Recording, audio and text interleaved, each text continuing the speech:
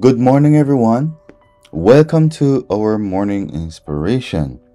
Wednesday, July 24, 2024.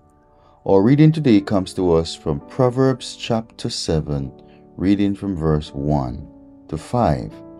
And it says, My son, keep my words and lay up my commandments with thee. Keep my commandments and live, and my law as the apple of thine eye. Bind them upon thy fingers, write them upon the table of thine heart. Say unto wisdom, Thou art my sister, and call understanding thy king's woman, that they may keep thee from the strange woman, from the stranger which flattereth with her words. Amen. We give God thanks this morning for His Word.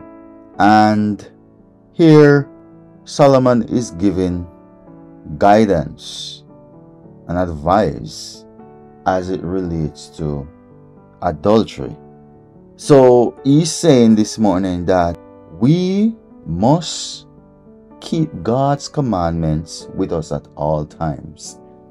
And we must keep them as a reminder to help us to stand against those things that are not right.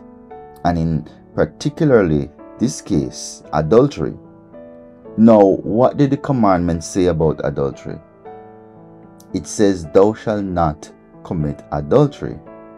And the commandment is only one of several verses in the scripture that give us guidance against that issue. And so, if we keep the commandments with us, and if we keep them at all times at the forefront of our minds, then we won't violate them, and then we won't find ourselves doing the very things that the commandments warn us against. No, he said that we need to bind them on our fingers. We need to keep them always at our fingertips, and we need to write them on the tables of our heart. We need to always keep them in remembrance.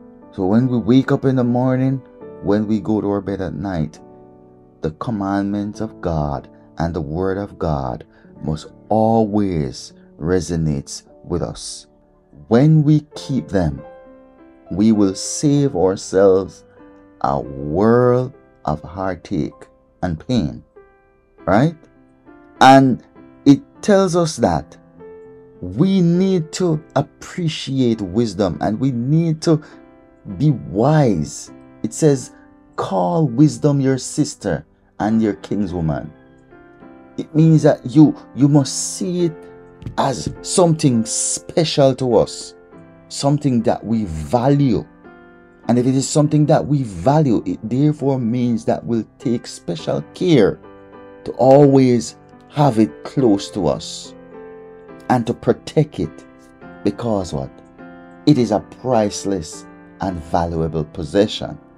And this same wisdom, when we apply it, when we keep it close to us, then when the strange woman come, and when the strangers come, and it's speaking about the woman here, and it could apply to either woman or man.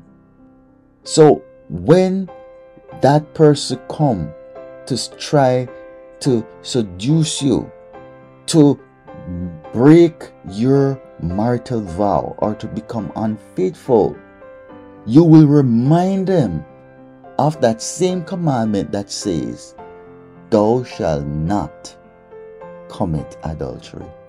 But think about it. If you don't have the commandment of God with you, and if you don't know it, then you might be more inclined to commit adultery, because you would not have had that previous knowledge that it is wrong to do so. But now that you have been given that knowledge, now that we know what is right, then we won't allow ourselves to be seduced by the strange woman, or by any woman, or by any man. but we will remain committed to our marital vow and committed to God. And I will even take it a bit further, because there can also be a spiritual context here too, in the sense that, remember, in a lot of cases when the Bible speaks about woman, it also refers to a church, correct? Now, for those who are following the commandments of God, those who are a part of God's band, if when you are seduced by others falsely, or another woman, meaning another church, falsely, then because you know the truth and the commandments of God and the truth according to the word of God, you won't allow yourself to be seduced by the enticing words and the sweet words, but you will keep the thus saith the Lord always before you. So you can take away two lessons from this. The bottom line is that the commandments of God are there to protect us, to give us guidance against falsehood and against deception. And so let us apply them, as Solomon often say, apply ourselves unto wisdom. And so this morning I encourage all of us that we will, by the guidance of the Holy Spirit, avoid these things, so that we will not find ourselves in situation that we will have to answer to God for the wrongs that we have done. May God continue to bless us, and may God continue to guide us. In Jesus' name, amen.